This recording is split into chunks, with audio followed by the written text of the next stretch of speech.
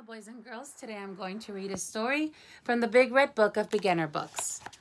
The Very Bad Bunny by Marilyn Sadler, illustrated by Roger Bolin. PJ Funny Bunny did not mean to be bad, but sometimes he could not help it.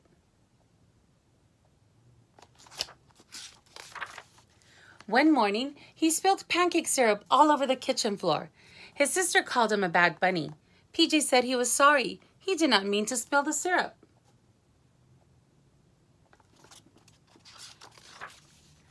PJ did not mean to tangle up his brother's yo-yo either, or cut up the newspaper before his father read it.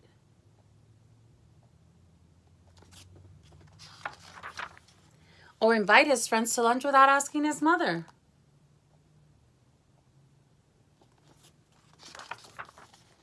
I am sorry, said PJ, but PJ's mother sent him to his room anyway. That made PJ so angry, he threw his pillow out the window. This time, PJ did mean to be bad.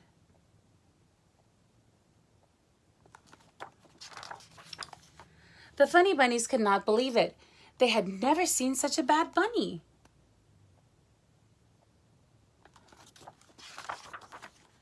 Then one day, PJ's little cousin Binky came to visit. Now, be good bunnies and go out and play, said PJ's mother. But PJ and Binky ran out to play.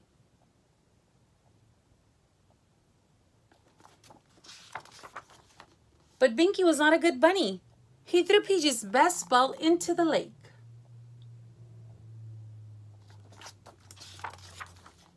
Then he tossed PJ's cowboy hat into a tree and broke PJ's baseball bat.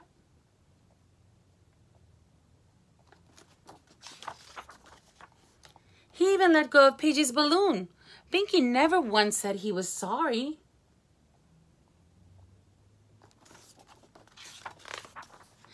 Be nice, Binky, said PJ, or I will not play with you anymore. But Binky did not listen. He used PJ's crayons without asking and left them in the sun.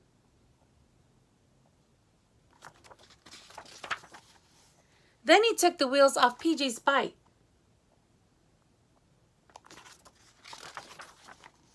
That does it, said PJ. I'm taking you back to the house.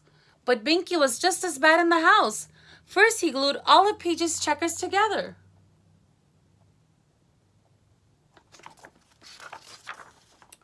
Then he ate the last cookie in the cookie jar.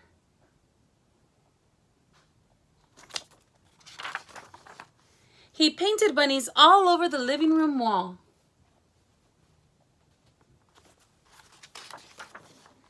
He put his bubble gum on a chair and he locked everyone out of the house.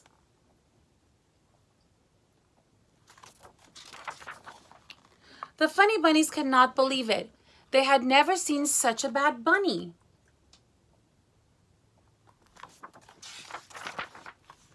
Finally, it was time for Binky to go home. Everyone was so happy to say goodbye to him.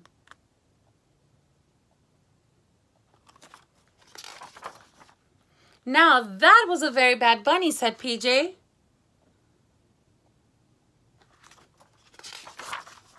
And all the funny bunnies had to agree. The end. I hope you enjoy the story. See you soon. Bye. Stay safe and stay healthy.